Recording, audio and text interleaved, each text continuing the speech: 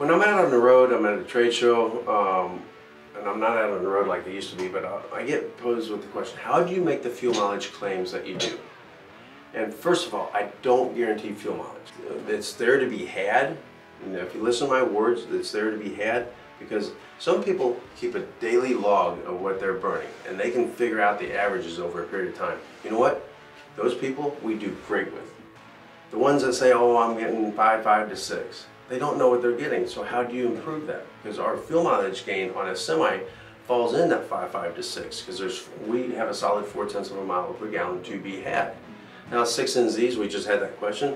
A lot of those guys with more power to begin with get a higher fuel mileage gain because they're not using the horsepower side of what we give them. From our documentation of talking from about these Fortune 500 companies, how you have a short burn versus a long burn, how the air throws that timing off. I'm talking about a suction side filter. If you have a pump in a tank and you're pushing through filters, the reason that like on a pickup truck, yeah, right? Yeah, thank you. If you're pushing through clogged filters, you lose power, but for a different reason. You're just not delivering fuel, okay? But if you have a suction side filter and you're sucking through that filter, you're losing flow also, but what you're doing, you're having fuel starvation due to air and vapor, okay? Cavitation. You know, we put a clean filter on, we run down, we run, and that thing's getting dirty little by little. Your restriction's going up little by little, your fuel mileage and power is coming down little by little, and so is the life of your fuel injection system, okay? Now, if we just keep running it and running it, it'll eventually die. But if you run it, you're starving that engine for fuel.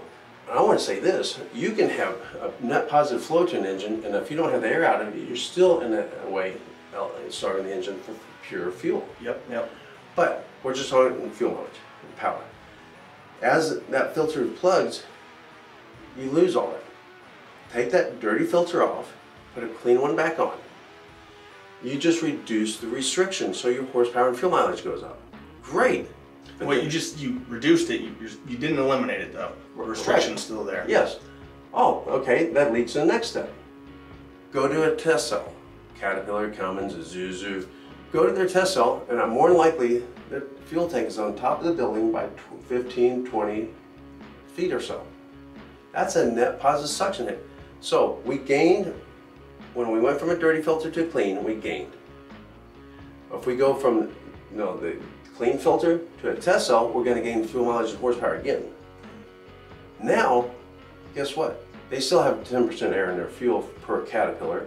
Okay, so now we take the benefit of that test cell away. We put it on our real world application.